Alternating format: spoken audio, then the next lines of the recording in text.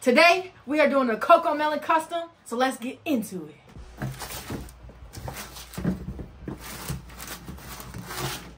Number one rule before starting any custom is we must remove the laces. After my shoes all prepped, then I will take some painter's tape and paint off or tape off where I want to put the fabric. Wherever I want to lay the fabric, I'm going to put the tape down. And since I'm doing a Coco Melon custom, you know I have to have the Coco Melon fabric. So once you get your tape, you traced out your outlines on the toe box. That's what I'm starting with. Once you have that, you will then take off your tape and place it anywhere on the fabric that you want to cut and be on your toe box. Once you get your fabric right where you want it, you will then grab your scissors and cut around the line you traced.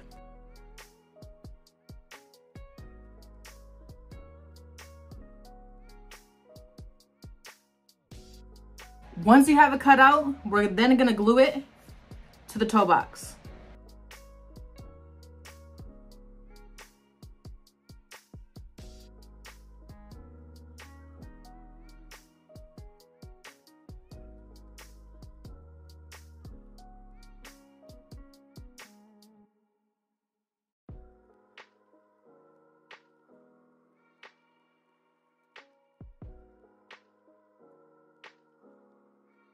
Always make sure that you're pressing firmly around the edges. And then we're going to repeat the same exact steps as we did on the toe box.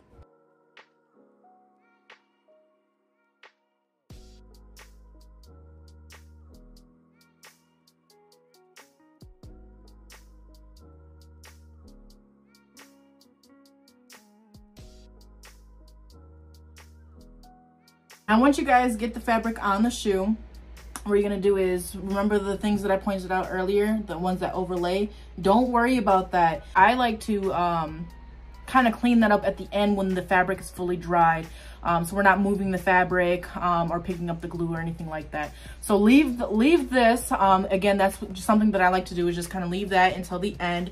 After I keep letting this dry, what I will do, this customer specifically wanted the rope laces on here. So what I do is I have a big thing of rope laces. Get the other shoelaces that we did take off of the shoe earlier. And I want to measure the same exact length. So it's from here. And I like to keep an extra space on there just in case, kind of when you put it on the shoe, you'll be cutting off any access or anything like that. You'd rather have a lot more than a lot less to make a whole nother lace. So then I will get my tape. I use this black tape here. I just find it sticks onto the shoe the way that I like it. And then all you got to do is just wrap it around. Once you get it wrapped around, you just take your scissors and cut in the middle. Boom, that's one lace. And then you want to repeat the same exact step again.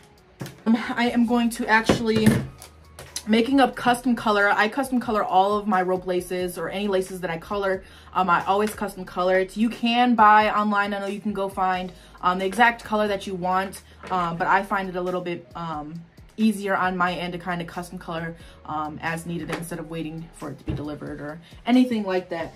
So what I use is the Rit dye. I have a whole bunch of colors. This specific, I'm going to use the pink to try to match the pink that's inside this melon here. So let's go do that. Okay, the first thing that you're going to need is a pot and fill it with water. You don't need too much. You don't need a big pot. Fill it up with water and start to boil it. Once your water starts boiling, you can then pour in your dye. And then I like to add dish soap in mine. It just works easier and sticks to the laces a little bit better. So I'll add that, and then I will give it a good mix.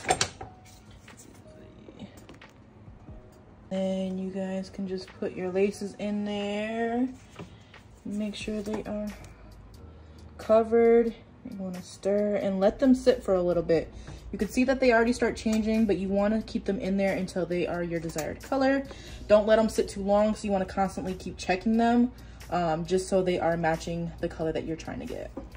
So once you guys throw those laces in the dryer to dry, or you can let them air dry. I just find drying them is a little bit faster for me. I'm actually gonna put the patches on the tongue as well, so these can start drying before I actually start putting in the laces.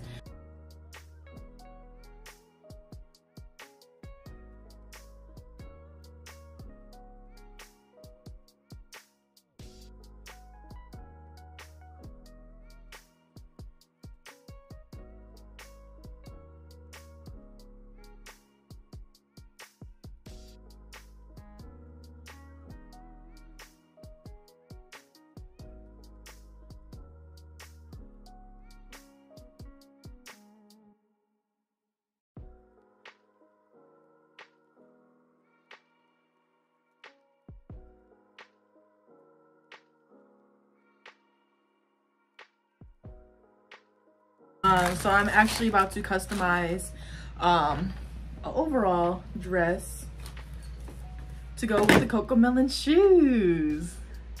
So I can't wait to show y'all that. I'm actually excited.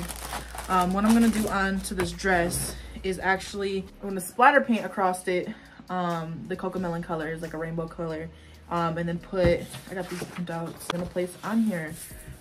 So it's gonna be a cute little Cocomelon custom outfit with the shoes. So I'm gonna show you guys how I do it. I actually have some leftover paint of some custom colors that I made. I have green, yellow, pink.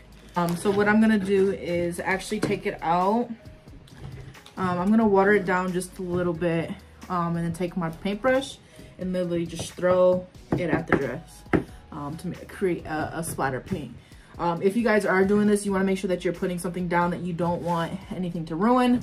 Now this is just my work table, so it gets dirty anyway, so I'm not really worried about that, but you just want to keep that in mind when you're throwing or splattering paint, that it's gonna go everywhere. It's intended to go everywhere, so make sure nothing's surrounding you.